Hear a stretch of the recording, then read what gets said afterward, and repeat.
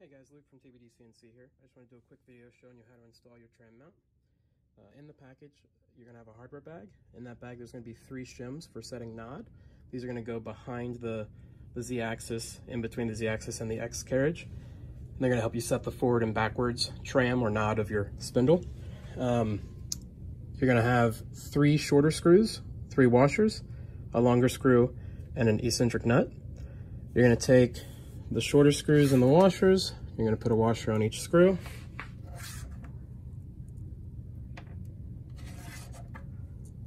And then you're going to put the eccentric nut with the longer screw. You're going to take your tram mount and put it on your Z-axis and line it up fairly square and in line with the holes.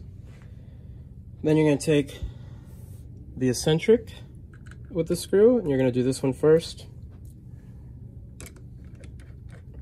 I'm not going to tighten any of these all the way.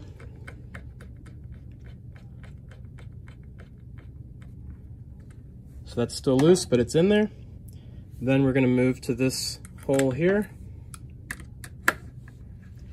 Tighten it up. Well, not tighten it. Just get it started. And then there's 2 holes on top. Same thing here. You're just going to get the screws in.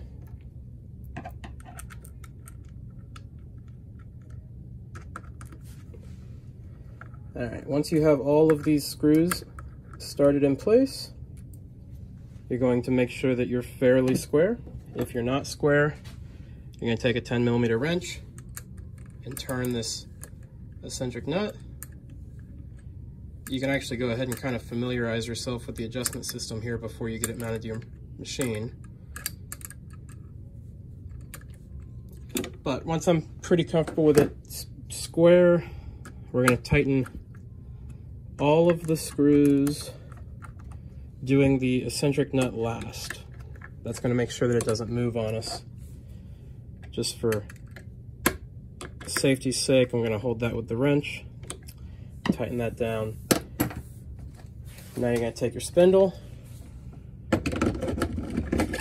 slide it in place, and tighten up these 2 screws.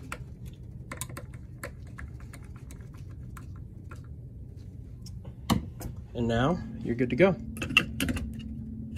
Thanks for watching.